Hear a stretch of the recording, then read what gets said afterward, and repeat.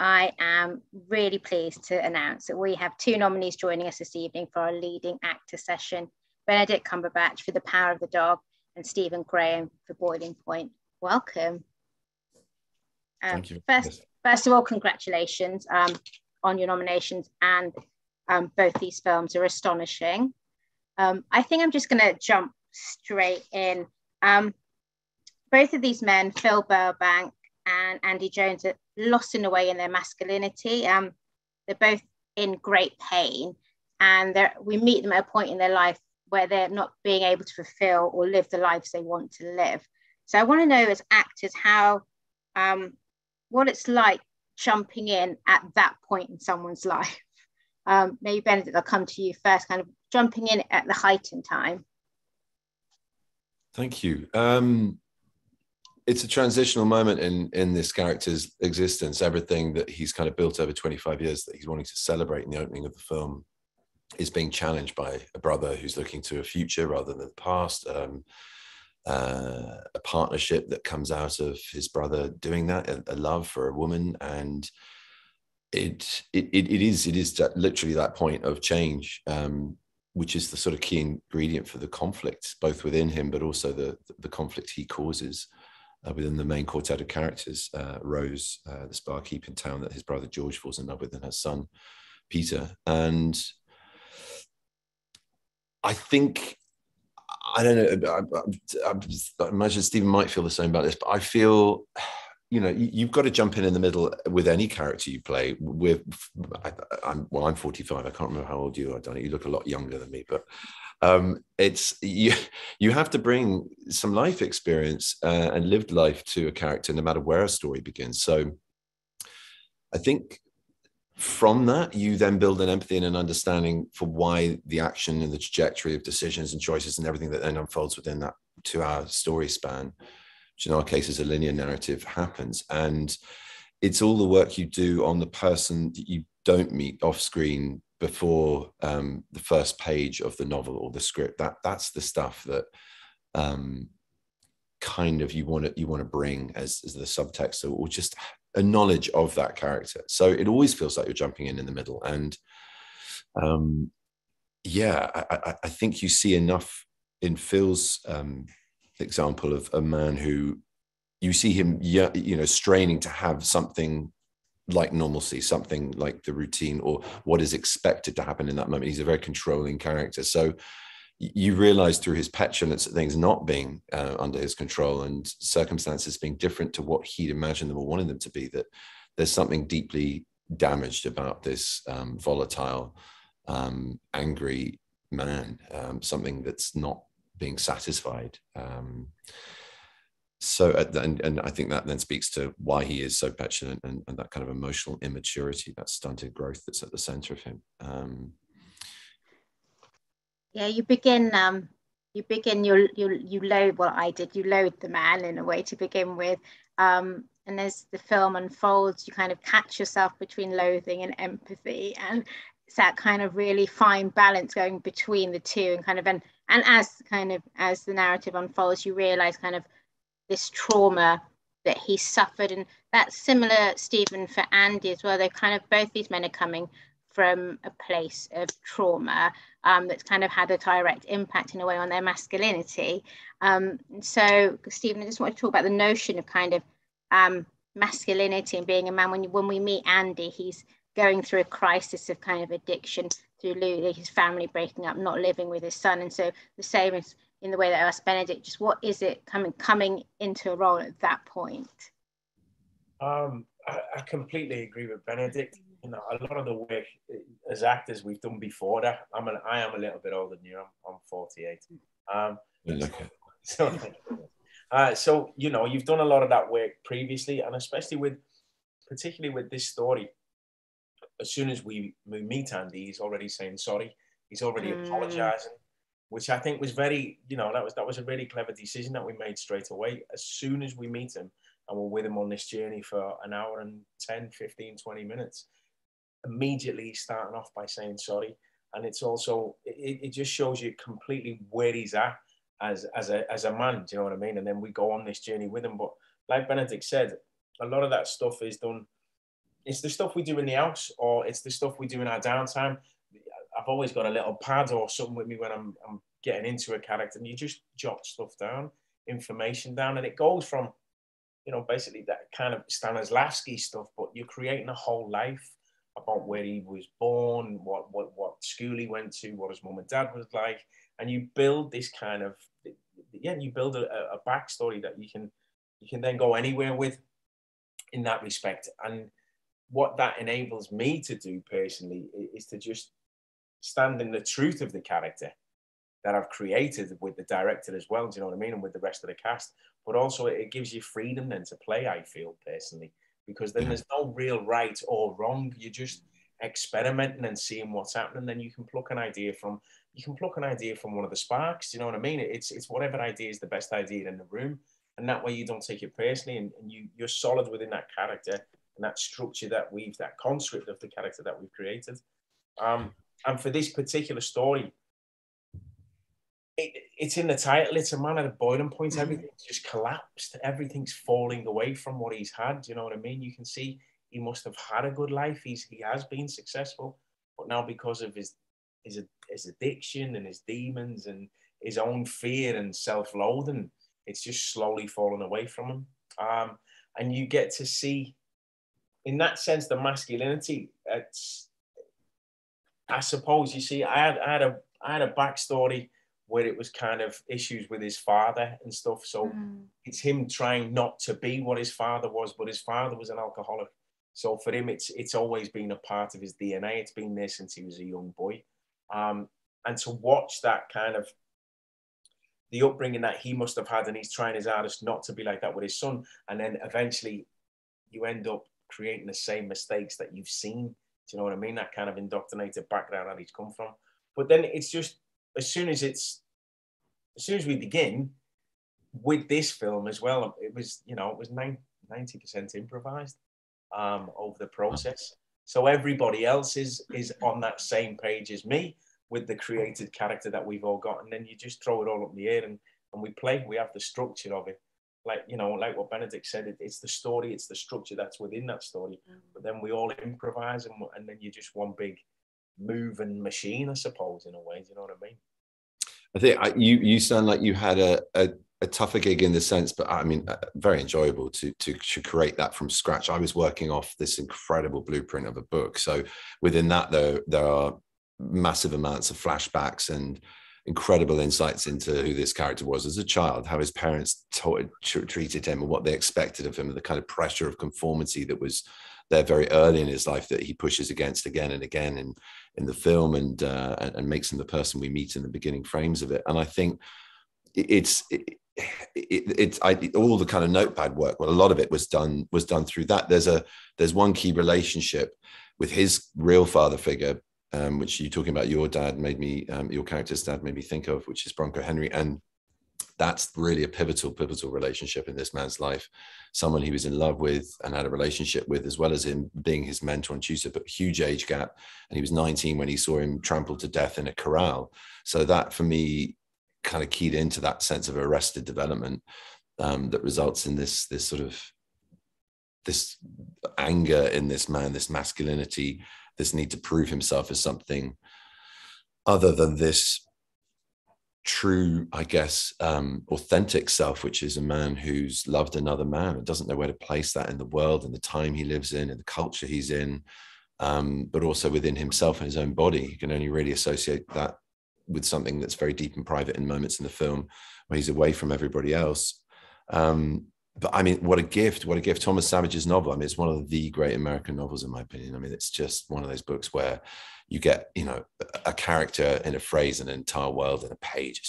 It's majestic writing, beautiful, very accessible, but really scalpel-like about character and time and place. So a lot of my heavy lifting was done with that, but Bronco's very lightly touched on. So we had to improvise him, and I wrote letters to him from me and also as him back to Phil in the time that they were lovers, and to try and make that somehow feel authentic. And like Stephen says, for me, it's a jumping off point to feel free within the process of the day, so that whatever you're committing to, it's the same with learning lines and just getting all that done. You kind of, once that's there, it's then about just letting things be free. And all of it, all the work you do before stepping in front of a camera, for me, is about feeling confident in my intuition, so that I know I can feel something and let something come through, rather than getting in the way of it and managing it too much and intellectualizing it, just to actually breathe it. And you said, working with others. For me, I've never worked in parallel with a director so kind of closely and for a long period of time. I mean, I usually kind of, make the plane as it's taking off. But this one, I had a few months, other things going on, but of continual communication with Jane. And whether it was going around the National Portrait Gallery looking for just something to trigger a visual clue or a sense of the world or one character or an aspect of the era, or whether it was just getting to know one another as people who were trusting each other to work together. And also just conversationally, but we did dream therapy. We did Jungian dream analysis, which is a real trip. The idea that you can just drop a tiny suggestion on a notepad or in a mantra or some kind of thought process before you sleep, and then let your subconscious do some of that work. So as if having a book wasn't easy. And I find that I then fell back on dreaming for inspiration. But boy, is it there after the first few dry spells of worrying about whether in the dream, I thought, oh Christ, did I lock the door, or is the oven on? And Jane was dreaming of flowers exploding with blood. I exaggerate, but not far off. And then eventually, that silt from the bottom of the well kind of gets a little bit more interesting, and stuff comes up, which I never would have thought of looking there for before. So that was a very new experience for me. You've kind of touched on so many things there. I wanted to go back to the Thomas. No, it's great. The Thomas Savage novel, and kind of that being, more than like your Bible, more than a jump off point. But how much of the physicality of Phil Burbank's in that? Because it's like it's a you for me I've never seen before, in terms of kind of the stance and the hand and the walk and banjo playing and cigarette, right? It's just, but it seemed that so effortlessly. It's like you'd been doing it for your entire life. But how much of that is kind of from the book? How much of that is working with Jane? There's a lot of guide in the book. He stands with his hands held behind his back, spraddle-legged. His sort of poise, his animation, and how characterful he can be in entertaining people. What a good mimic he is. And of course, recounting this really daunting list of masterful skills he can, do with the ease of a man who's been doing it for all of his life, whether it's whittling or whistling or braiding or taxidermy or ironmongery or banjo playing. I mean, it just goes on and on, let alone the horse riding and the roping and the cattle ranching. It's pretty daunting for a man as far away from my character's lived experience as I was at the beginning. But Jane and Tanya and everyone in the production were very secure that I get there, but said, look, anything you feel insecure about, we'll help you with. And so I gave them the list, which was endless.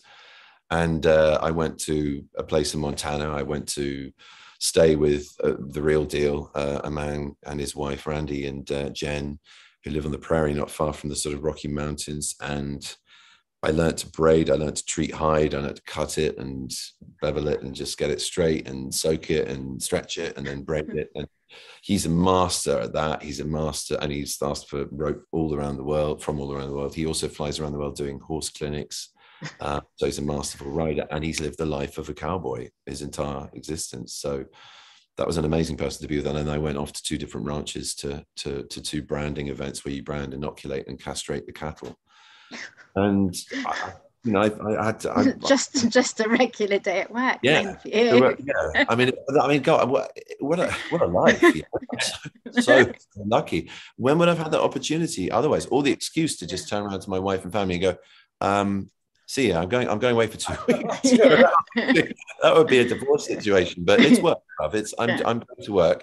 So I was super lucky, but and I mean, I bless you for what you said about how accomplished I looked or got away with looking. It's a pretty terrifying thing, because again, that's the stuff. It has to be in your body, and there has to be a sense memory and a muscle memory behind it. But you also have to let go and start obsessing about the fact that you've just rolled a really fat one instead of a rail thin cigarette one hand whilst you're riding a horse, and the light was right, the horse was right, the dialogue was good, the other actor was good, and however many hundred or thousands of cattle you've got behind you were good. So the fact that you didn't run a cigarette well, you've got to let that go. But knowing that you're playing Phil Burbank and doing that's pretty tough. So I think a lot of it is helped by, you know, framing it in a certain way. And I don't mean cheating it, but just giving it space when it needed space and not focusing on his skill set when it wasn't necessary. But yeah, I'm definitely, I've experienced all of those things. I'm a master of absolutely none of them. They will come in handy one day again, I'm sure. Talking kind of learn skills on the job and having space to develop those. Stephen, kind of doing a one take film and then head chefing your way through the whole kind of 80 minutes of you. And the skills kind of to be believable as a chef, but then kind of what were you thinking kind of one take? Like this, you know, is it thrilling? Was it kind of, I've never done this, or was it because the story really served, you know, having that method? Well, it began life as a short. You know what I mean? We began life as a short film, and it was basically, if I'm brutally honest, it was to help my mate Phil maybe get an agent. That was the main reason for doing it. He did one film, and he said, "Look, I've got a part in this. Would you please come and play the trainer, the boxing trainer?" I said, "No, go on, you do that one yourself. Let me see what that's like, and I'll have a look down the line." And I thought it was a beautiful little story. And then he told me he had this idea about a chef because a lot of our stuff is based on Phil's experience, because Phil was a chef. He was a commis chef and a head chef for a good number of years, while he couldn't get no work as an actor. And he kind of, that was the job he then ended up doing for a long time. So a lot of it is based on his own experiences. And that kind of world, he just really felt that there was a great story to be told in that world, because of the kind of nature of what those kitchens are like and the atmosphere that's in them kitchens. And also it's very kind of, you know, I'm not speaking out of turn at all, but it's a kind of work hard, play hard kind of industry. And it's that very much, you know, everyone's there, everyone's in the fire together. And then at the end of the service, there's a release amongst everybody. Do you know what I mean? So we wanted to try and capture that atmosphere of, and you said it beautifully before we started this interview. You said you really, you know, you had a few friends that worked in that industry, said how true to life they thought it was. Yeah. And that's the reaction we've had from a lot of people. So when he first mentioned about doing it for a short, I thought, oh, right, that sounds like a bit of fun. I've never done that before. And it was great because Phil was a chef, so he taught me how to, you know, debone a fish and stuff like that, and to cut the meat, and we went to a huge restaurant where they did they were doing covers of 180 for an evening, and we watched the atmosphere in there, and it was manic. And then we went to this other place in Manchester, and it was beautiful. It was a Zen kitchen. Everything was methodical, and everyone spoke really quietly and lovely, and there was no franticness at all. It was a beautiful place, and the food was delicious. So I was like, well, which one of them are we going to do? You know, we'll find somewhere in the middle, hopefully. So that was our aim. So so then it went from the short, and the short went down really well, and he got a really great agent. And then the agent went, why don't you think about making a feature?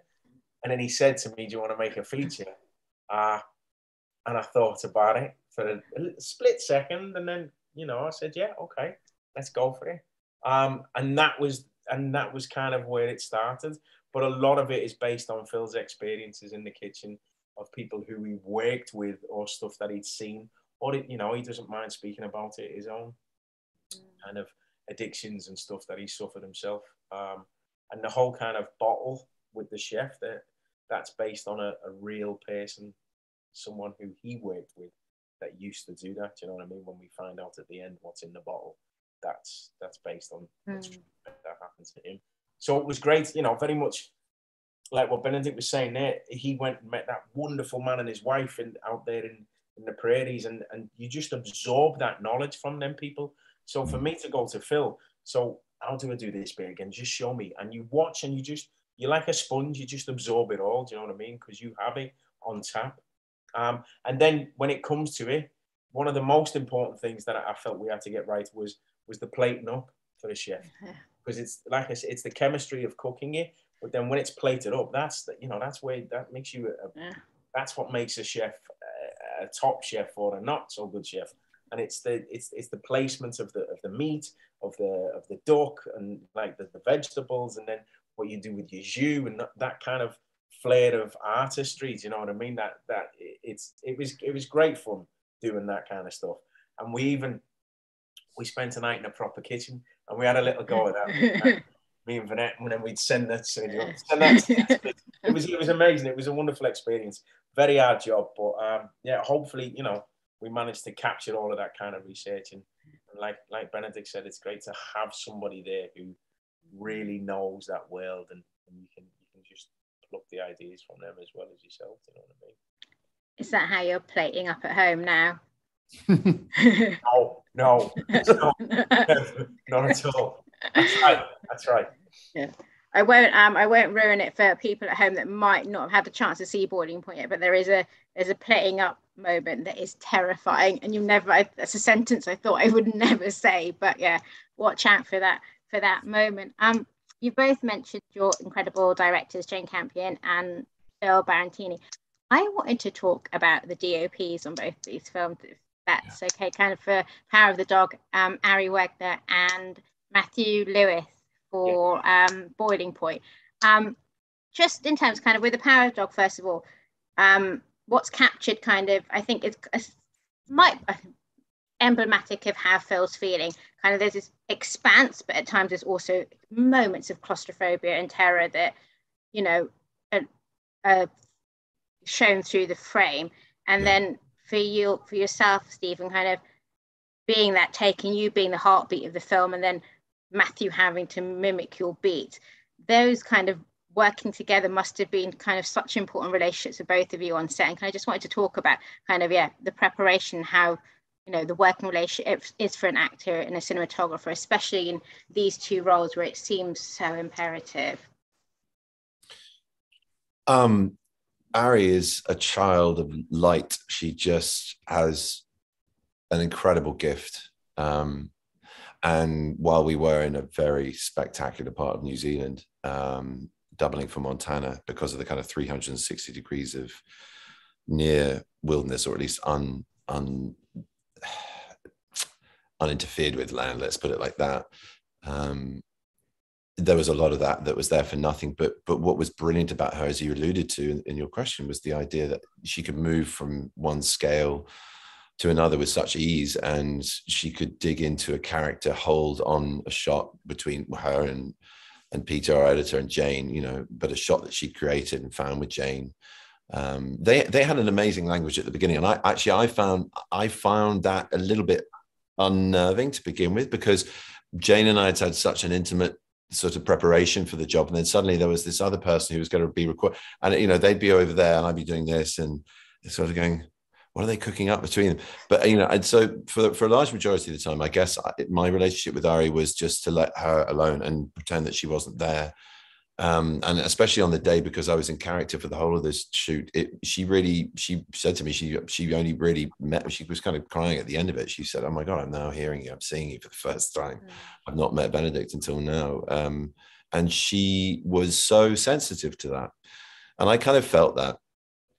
And I really felt it in the moments where Phil's vulnerable and exposing himself, not just physically, but psychologically, to the kind of truth of his character, to being in that isolated moment and feeling able to perform without any restriction, to just find something, and knowing that she will, in a very, very delicate and sensitive way, an essential way, capture it through the interplay of light and weather and me and the nature around me, but also the horse, and just, it was very, very intimate. It was like the three of us on set, myself, Jane, and her, and that was sort of a treasured memory in a way, because it was just something we all sort of let happen. And And she was very light on her feet. I noticed a couple of times, you know, a lot of track laid down for a big shot or a crane come in, and then they just find something much simpler. Go, why don't we just look at it from kind of over here?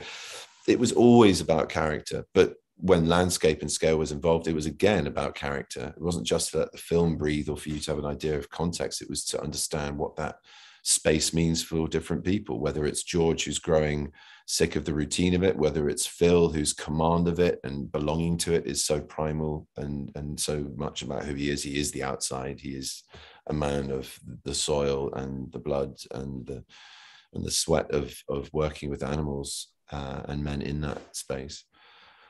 Or whether it was Rose, whose alienation becomes even more acute as she, you know, enters this huge ranch and its surrounding countryside. And while she's found this intimacy and love with her husband, she's being psychologically tormented by a man who seems to be everywhere, whether it's in the sound of the wind or the hills or a door closing. And I was only really able to marvel at Ari's achievements when I first saw the film in London a long time after finishing it. And then, you know, because I had such a sort of singular focus on what I was doing, and I wasn't producing this one or directing, or my singular role was just being Phil Burbank, which was enough. And I just sat back and thought, I was just blown away by what I'm contextualizing as far as her work goes. It's exquisite.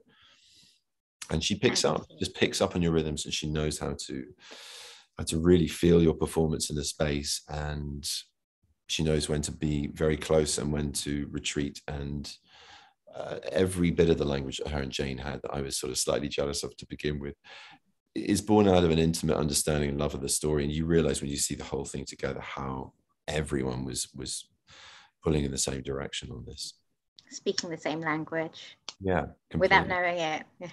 completely out of love for the material and the characters, you know.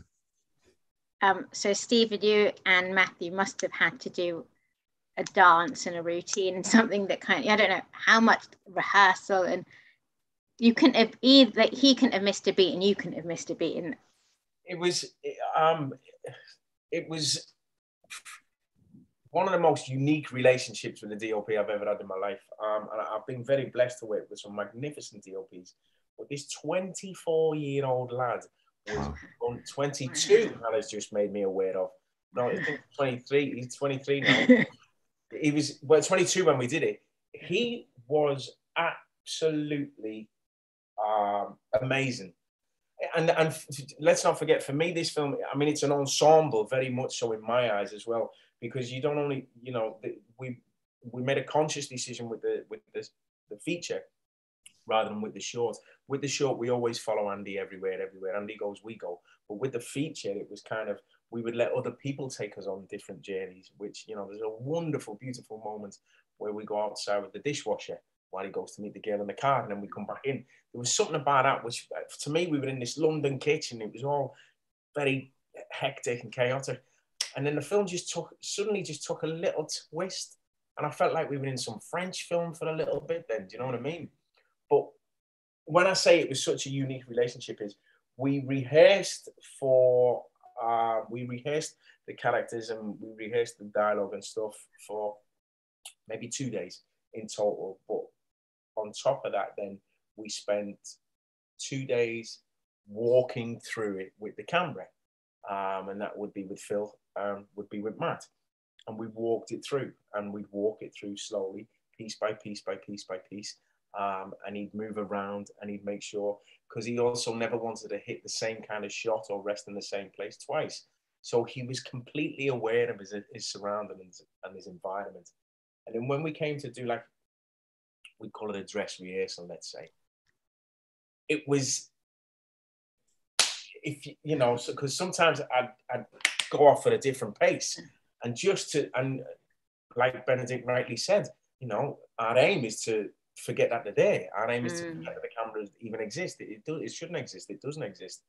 Some actors you work with, it does exist, but that's a different story. So our aim is to try and pretend it's not there. So that's okay for me. But so when I'm going off, when I'm suddenly going to go, well, I'm going to go over there now, and I'm maybe twice before I've gone over there at a certain pace, and then he feels me coming at another pace, and just to watch and to see how he moves back was unbelievable. And he never ever. There was at one point he rested the camera, and for the whole time he's got this device that, you know, them, you seen them little new devices now that they have, where it goes over the top and they rest it, and it's strapped around, and he's got this little camera attached to him, and his back at the end of every take, we had a masseuse for him, because his back must have killed him. But there was one point, this is kind of how in tune we did get, and it's the actual take, because the take was the third shot. We only did 4 takes. Wow. I knew we'd get it on the third take. I said it. But we only did 4 takes because of COVID. We were scheduled to do 8. But there was one bit where I was waiting because also as well, don't forget, it's kind of, in that weird sense, it's kind of like a play where you're in it, but also there's moments when you're not on camera and you're getting ready to get to another exit or get to another place, while the life and the action is carrying on for the audience and inside that room. And I had to go out somewhere, and then I come back and I'm waiting. And I'm supposed to wait for him to go past me on this little tiny narrow path. That was the other thing. You know, it was a real restaurant we were working in. It was a real kitchen. It wasn't a set that was created. And as he's due to come past me, I suddenly looked and I saw that the bin was in the way. And for a split second, I went, oh no, there's the bin. And then I looked back, and then there's Matt coming back. And I just thought, oh, what are we going to do? So I grabbed the bin and ran as fast as I could and give the bin to, I think it was Alice. Give the bin to Alice. And then ran straight back.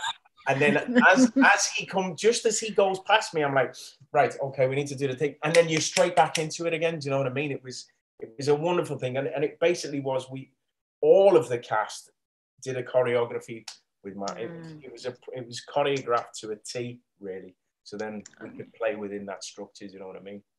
Let's talk about the rest. Let's talk about the rest of that cast as well. Watching the film, it feels so authentically the London I know, kind of with the kitchen staff, the front of house, the people in the restaurant. It's cast in a way that is so believable. And I know this was the first production for your own company, Matriarch, as well. So how involved were you in that casting process? Heavily involved in the casting. I wanted, you know, and Phil as well, and the rest of our producers, and we all wanted to make it as real and as authentic as possible.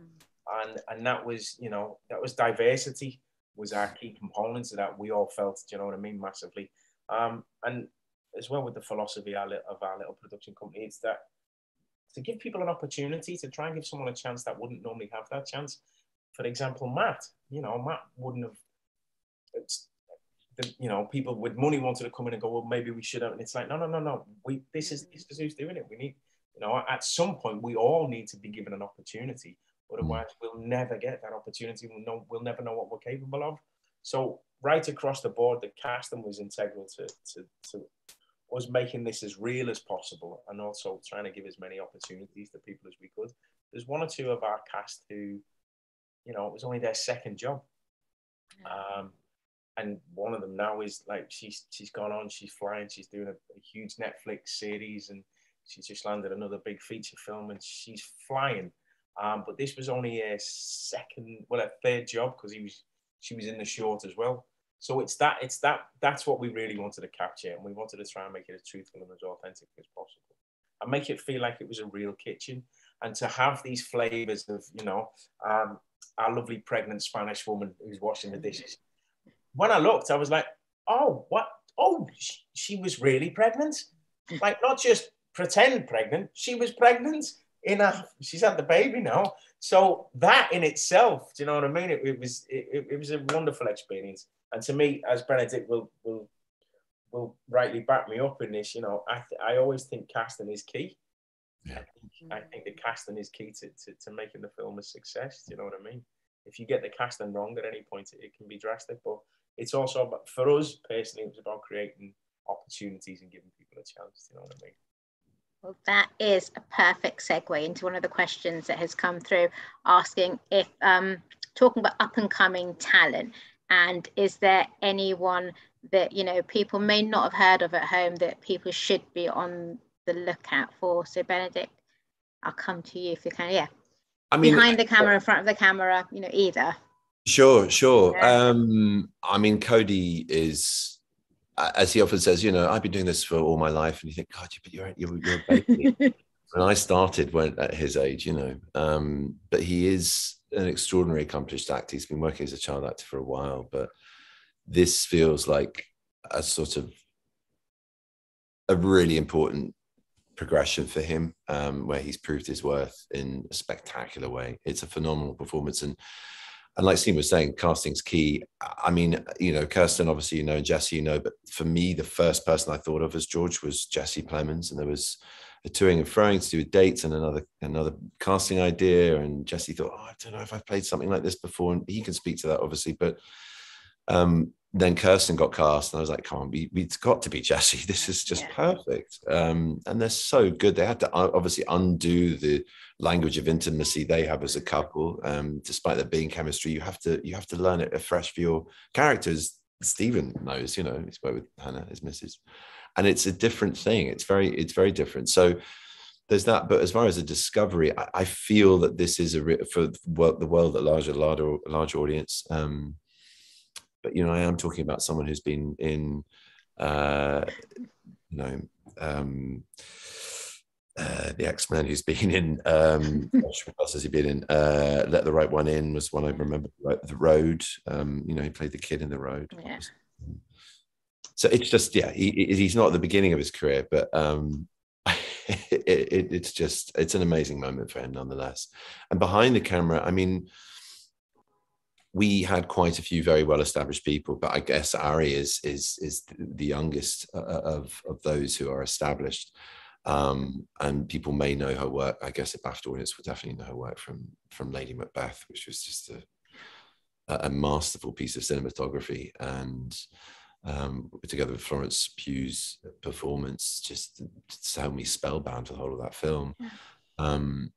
She's very, very, very remarkable. And again, she's done quite a bit since. Jane and her actually met on a commercial, so they already had a previous, but it was the first feature that she's done with her, and she's remarkable.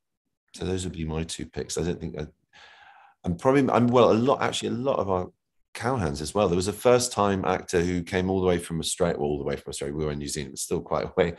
Who was used to working on sheep ranches out there. Who was amazing. He was just the real deal, and he didn't know whether he was going to continue with the acting. He was going back to his day job, but he just was so. It gave us all that buzz. Not that we needed it, especially with COVID stopping production. We all got that fresh feeling of quite how unique what we do is, and how lucky we are to do it, and how not to take any of it for granted because it was taken away for a while, and it looked like the film might be in real peril of not being completed.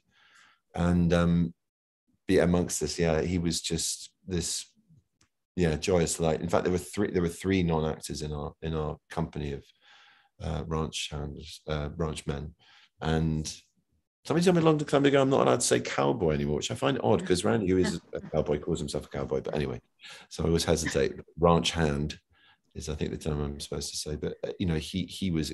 The three of them were extraordinary, and I think you'll see a lot of those boys in separate fare. But yeah. Stephen? That's a great question, because I could pick any one of them, I think, personally. Do you know what I mean? Especially, we've already spoke about Tom, and I think Phil. Matt, sorry, I called him Tom. Matt, and Phil, definitely. I think Phil Valentini I think he's a wonderful director. He really is. He's got such a beautiful temperament, and his manner on set and how he treats everybody on set is beautiful. And he comes from an experience of being an actor, so he has that knowledge, and he really appreciates and respects the process. And there's Lauren. For me, Lauren, I can't think. Anna, what's Lauren's second name? So, how do you pronounce it? Ajufo. Thank you. See, she knows everything. Lauren Ajufo, who is magnificent. She's beautiful. I love that. I don't want to spoil it for anyone that hasn't seen it, but the moment I mean at the table, and the moment that happens, and how the camera just stays back and we just see it go through her face, And yet it's something, you know, that I know the discussions that her and Phil had about that, and she used a lot of her own personal experiences in them situations as well that she'd lived through. So I think now she for me was a standout. They were all, but I feel bad picking any one particular person because it was a beautiful job to do. It was the most exciting job I've ever done because of that kind of difference in the ages amongst all of us, but also in the experience of us all. Do you know what I mean? Some were brand new, and you feed off. Benedict to back me up, like you're saying about that branch hand, cowboy branch hand. You know, you watch them and you marvel at them at what they're doing. You go, wow, and it excites you again. Do you know what I mean? And then you just bounce off each other. Really, it's to me. I always use that reference of Anna gets annoyed because I always bring Acton back to football, and it's passing the ball to me.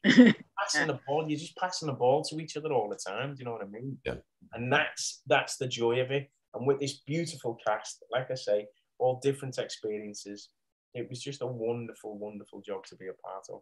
And it was the most exhilarating, yet the most zen-like I've ever had to be, and the most zen-like I've ever been on a set, because you were right in that moment every single time. You were in it, you were captured in that space in time. Without sounding pretentious, that hour and 10 minutes or whatever, we were all on fire for that hour and 10 minutes. Every single one of us. The energy in that room was palpable. It was one of the most amazing experiences, apart from getting married and the two kids, which I have. It was one of the most amazing experiences of my life. It just was. The energy. And I don't want to sound like some weirdo, because we went to a spiritual place in there. Benedict's done beautiful plays, and he's done Shakespeare, and he'll understand what I'm saying in that play context.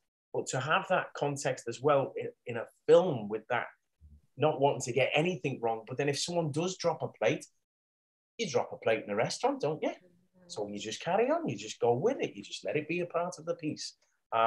So in that respect, for me, it was beautiful. And I learned so much from these people and these young up-and-coming actors, because I fed off their hunger as well, do you know what I mean? And I was the oldest one there, I was the old statesman of it all, but it was a wonderful experience, and it's unfair for me to pick anyone out, because I hope they all flourish in the careers that they have in our profession, and hopefully from the bottom of my heart, I mean that. It does really sound for both of you that kind of both of these films have been completely unique, kind of career-wise for both of you, and kind of what you've learned about yourself, what you've learned about the craft of acting, and then what you're hopefully taking forward, kind of in everything you're doing as well. But maybe I'm overstepping, but you know, it seems that it's been a really special time. Oh, I very much feel that. Yeah. We have so many questions from the audience at home. Okay, so the first one is from Jessica Romero. The Power of the Dog has been a watershed in your career. Phil is an extraordinary and complex character and shows human vulnerability and emotional dependence behind the rude personality. Could you tell me why you think it's important to portray him in the 21st century? Because there are many of him still in the world. And I think if we're to teach our sons to be feminists, if we're to teach equality, if we're to understand what poisons the well in men, that what creates toxic masculinity, we need to understand and look under the hood of characters like Phil Burbank to see what their struggle is and why that's there in the first place, because otherwise it will just keep repeating itself. And while we're thankfully moving into a space now where survivors are being heard and supported and protected, we've got a way to go on that still, don't get me wrong, but I think we also really have to look at the root cause of the behavior that these people have suffered from. And this man, trying very hard not to say anything about a very odd reaction that happened the other day on a radio podcast over here, without meaning to sort of stir over the ashes of that. I won't get into the details of it. If it's hit the news at home, it has here. But someone really took offense to, I haven't heard it, so it's unfair really for me to comment in detail on it, but really took offense to the West being portrayed in this way. And beyond that reaction, that sort of denial that anybody could have any other than a heteronormative existence because of what they do for a living or where they're born, there's also a massive intolerance within the world at large towards homosexuality still, towards an acceptance of the other, of any kind of difference. And no more so, I guess, in this prism of conformity, in the sense of what is expected of a man in the sort of the Western archetype mold of masculinity. And so I think to deconstruct that through Phil, to sort of look at that, it's not a history lesson. And I mean, need we look much further than what is going on in Russia at the moment to understand that somewhere in the mind-boggling idiocy of that man's megalomania is some damage. There's some damage there. And we saw it in a president of the country that's hosting me at the moment. Though, you know, these people still exist in our world, and whether it's on a doorstep or whether it's down the road or whether it's someone we meet in a bar or a pub or I don't know, in a sport, on the sports field, there is aggression and anger and frustration and an inability to control or know who you are in that moment that causes damage to that person. And as we know far more openly now, as I was saying, damage to others around them. I think there's no harm in looking at a character to try and get to the root causes of that. I mean, this is a very specific case of repression, but also due to an intolerance, a societal intolerance for that true identity that Phil has, that he can't fully be. But I think the more we look under the hood of toxic masculinity and try to discover the root causes of it, the bigger the chances we have of dealing with it when it arises with our children in playgrounds at school, with their friends, in the behavioral patterns that we might see in innocent play, and just understand, how to police that, how to teach something that includes their feelings and holds them in that emotional space so they can be what they are being in that moment, but not cause damage to themselves or others. That was a long answer. No, but do you think it is as simple as talking? I know that sounds like a really silly thing to say, but and about it for me when I was watching The Power of the Dog, it's very easy to talk in a webinar about films and you know, with like-minded artistic folk, and it's much harder to go up to the guy at the bar who wants to glass you and go, "Hey, look, I'm really sorry things haven't worked out for you." Until it's very hard to know how to mediate it within real life. But I think that's one of the great things we get to do as storytellers in culture, is to be able to siphon it into metaphor, to sort of let the light, you know, peek through the crack a little bit, and just hopefully it might touch someone or ignite a conversation about it that might reach someone like that. It's much harder to go out and kind of billboard that as a problem, because of course the massive aggression and defensiveness you'll meet with that, as well as the fist or the weapon or whatever it might be. It doesn't necessarily find a good space and a time to be aired in everyday life. And I think that's why art and storytelling of any kind, whether it's a song lyric or you know, someone speaking of their own experience, a lived experience, or whether it's a piece of art or poetry or film, can sometimes do that. I really do believe that, again, without sounding too pretentious. I think that is one of the things that art categorically is socially, societally incredibly important for, at every level, you know. And it's why I think, you know, both Stephen and I are very passionate about it being something that's introduced to kids at school and that's funded properly, and that's something that it's part of the growing experience, in order for these kind of messages and ways of examining problems to happen in a safe way, in a metaphor or a parable.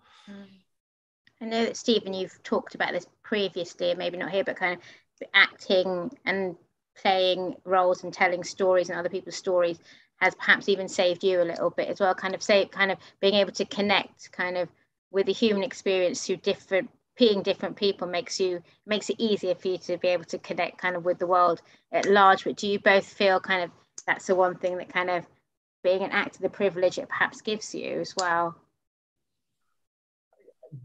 But also, you know, just to reiterate what Benedict's just said, look, I know a lot of it is entertainment, and don't get me wrong, some of the stuff we do is entertaining massively, hopefully. But then occasionally you are allowed to either, you know, be seen on screen, or even more appropriately come through that little empathy box that's in the middle of everyone's living room. And if you can penetrate through that, and like Benedict said, if you can cause some kind of discussion or throw something up for debate, which breaks the normal of what may normally happen in that household, or you create a platform for someone to go, Mum, do you know what? Or Dad, if you create that atmosphere, then you know, look, to me, that's a gift. That's a hell of a gift. And to be able to be in a position where we can put a mirror up to society and say, let's have a look at ourselves here for a second, you know, be it in whatever format that may be. Let's just take a little look at us for a second and see how we conduct with our fellow man. Do you know what I mean? And see, are we kind? Are we being sincere? Or where are our motives from? I think to be in that position is a huge privilege and a huge honor for me. Just for me in particular, do you know what I mean? To be able to go down that road of being an actor, a young lad that wanted to act and getting on a bus and going to the Everyman Youth Theatre. You know what I mean? For me, that was a wonderful opportunity. And to meet lots of like-minded people, do you know what I mean? That was where I got to meet kids with posh accents, kids who had purple hair and listened to Morrissey, whereas I was just a breakdancer who had a nice pair of Adidas trainees. But, you know, that was where we all got to have our place to come and meet like-minded people and to be a part of these stories and to take what we've learned there back into our households and back into our friendship groups. For me, it was imperative in forming the man who I am today. Do you know what I mean? It really was. And hopefully what Benedict, I completely agree what he was saying with that kind of, it gives us that experience to be able to create this place for our children to try and raise the children to the best of our ability. Do you know what I mean? But give them a platform to be these rounded, honest, decent, pure individuals. Do you know what I mean? And for me, it's integral, and it really is. I feel so blessed to be able to do what I do. And what Benedict was saying earlier on, you know, throughout the pandemic and stuff like that, the luxury of the job that we do, and it's not a job, it's a vocation. It's a vocation. It's not a job. I don't dig ditches. Do you know what I mean? I'm not working on the railroads, and all of those jobs are honourable jobs in their own right. But I'm very blessed and very lucky to be able to do what I do. I feel personally, and to just be able to be in things that have a voice, I suppose, or to be able to give people a voice is a blessed place to be personally as an actor. I agree. No, it's true. I agree. I am going to pick one last audience question to end on. I'm going to pick one that it ends on us all on a optimistic note. Which film do you always come back to? The one that brings you joy? Very easy for me. Yeah. It's a win. It's a win. You're kidding me. No. It's a Wonderful Life. It's a Wonderful Life. I was going to say, are you going to say It's a Wonderful Life? That's exactly and I've seen it so many times. Sophie said, it's playing. We were up in Edinburgh with her family there, and it's playing at the cinema. I know it backwards. I know. And I went to see it. Oh my God. I mean, again, lucky us to have that gift of amplification for some of what we do, as well as the thing in the corner of the room, which is equally, I admit, you're absolutely right. To have something in your home is a really profound way of experiencing art. But to see that film large for the first time in a cinema was amazing. And it's everything, isn't it? It's like Jimmy Stewart's acting. Everyone's acting, but Jimmy Stewart's performance in that is just phenomenal. And it doesn't age. It is a masterclass. And yes, it is a very uplifting Capra movie, but it's not sentimental. It's not cheap in its sentiment at all. Everything's so richly earned in it. And it's just a very, very beautiful story. It just fills my heart with gratitude, that film. Yeah. Every time. Yeah. No matter what. Yeah. Yeah. It's very true. That's a lovely answer. There you go. That's a perfect way to end. 2 in 1. Benedict Cumberbatch, Stephen Graham. This has been great. Thank you so much. Congratulations on your nominations, well deserved.